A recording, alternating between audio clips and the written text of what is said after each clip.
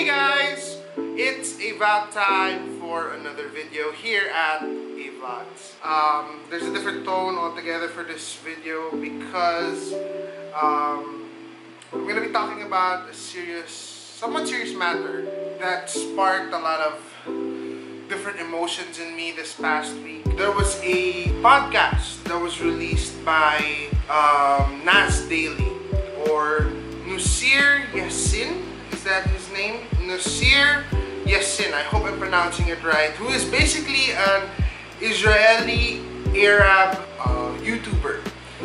You may have noticed him, or you may have seen some of his videos. He's known for making 1-minute videos per day. So he's basically a travel vlogger, but delivers also amazing facts and snippets of knowledge, and basically he's like a news YouTuber channel guy. I watched several already because he always pops up also on Facebook, on YouTube. But I watched all of his videos when he was in the Philippines. He was here for 8 days, so those are 8 videos automatically. And he also had a video where he talked about the Red Sea. Even when he was here in the Philippines, he talked about poverty, he talked about hope in his next video after the video on poverty. So it's really informational, and basically it's like it's newsworthy, if you will. And he had a podcast recently, I think it was sometime this week, with Wil Dasovich, and I want to play a snippet of that conversation here. Why am I pointing? I mean, here. So you know what I think, Will? I love it. This is drama between us. I vehemently disagree with you, and I'll tell you why. I love it, dude. Because this is what it's all about.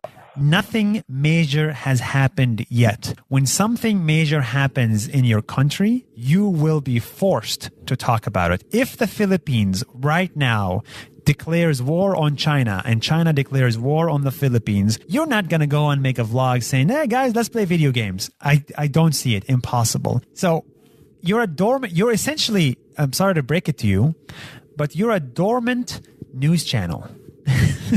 You're like an inactive news channel right now. By the way, the podcast you can access down below. I'll be providing a link to Spotify where you can listen to the full podcast between Nas Daily and Wil Dasovich. He was talking about social media and the effects of social media and the power basically of social media, especially in our country. That's why he chose the Philippines. Except to agree with him on that. We are a country that almost throughout the day we are on our social media platforms, on our phones. Not just phones, because other countries, I'm sure, they're on their phones doing other things.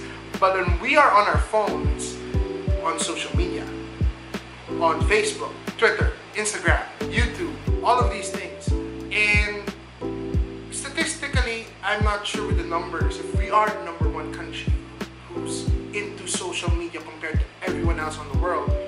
But on a personal standpoint or view, I see it up front in myself and in other people that we are people who check Facebook a lot, Instagram. Throughout the day, we check it. Hindi lang in terms of social media consumption, but even in production of content. The conversation really picked my mind a lot. Hindi naman bothered in a negative way, but it was a positive bothering, if you will. How did I get to this conversation basically is this. Nas Daily brought up the ABS-CBN contract renewal, which we learned a couple of days ago, or a week ago, was not approved.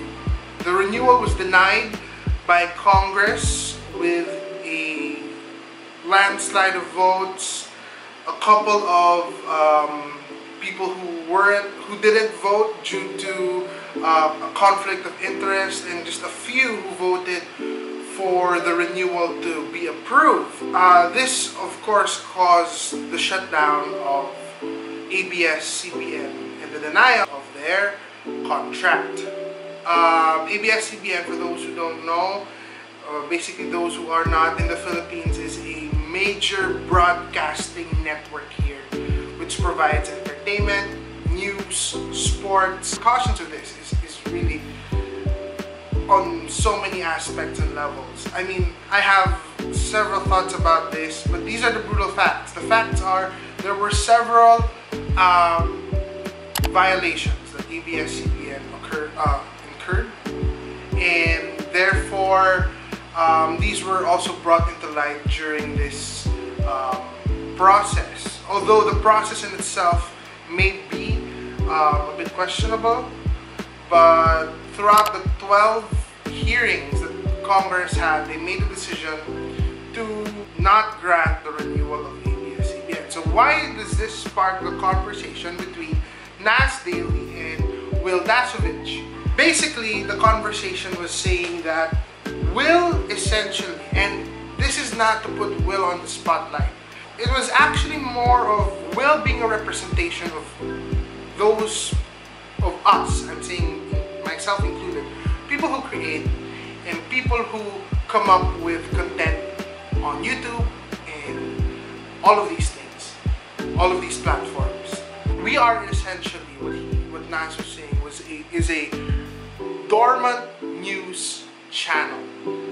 And the reason for the dormancy is because there's nothing big that happened or that has happened yet for us to go out and make news. And he was making a good point that, for example, war breaks out or an earthquake happens in our country. I hope I won't be there making a video about, Extraction 2, that you should watch it. Even in this pandemic, I started making this channel, and there was a struggle within me. I'm making videos about entertainment. At the same time, there's a pandemic that's happening. Shouldn't I be talking about this more than this? I like what Wil also said in this podcast, that is not a wrong thing to aspire to, giving happiness, joy, and I get where he's coming from. I really do. You want to emit a positive emotion to your audience. When we think about news, it's the negative side that we always, hear. Like right now during this pandemic, all I hear are the numbers of death, numbers of those infected. It's a downer.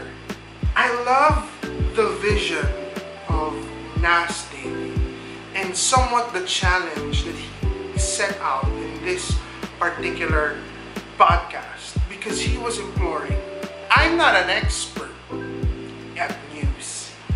I did not take up journalism as a major, but there's a challenge to showcase and give you the hard-hitting facts. And I get where Wil is coming from, where when we talk about politics, when we talk about news, there will always be a certain group of people or a number of people who will not agree with you. That is something na hindi natin pwedeng pigilan, dahil meron talaga mangyayari na may mga grupo na hindi mag-agree sa mga sinasabi ko in terms of how I view a certain topic.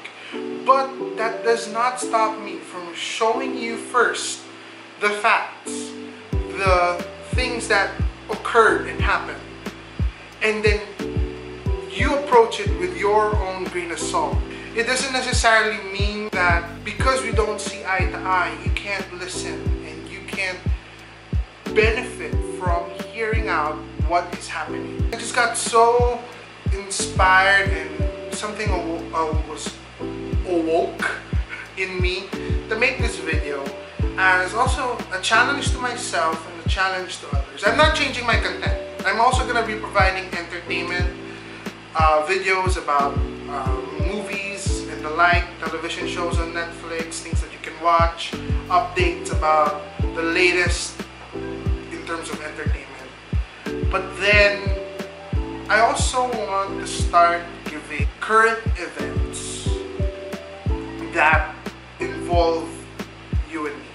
And here's the thing, with YouTubers kasi, we have our own niche, if you will, our own specific direction for our content.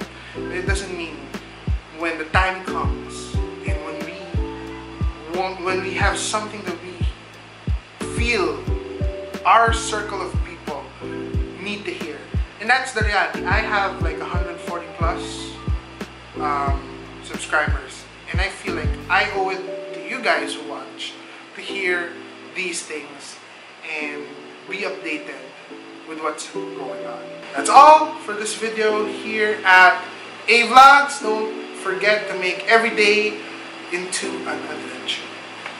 Yes.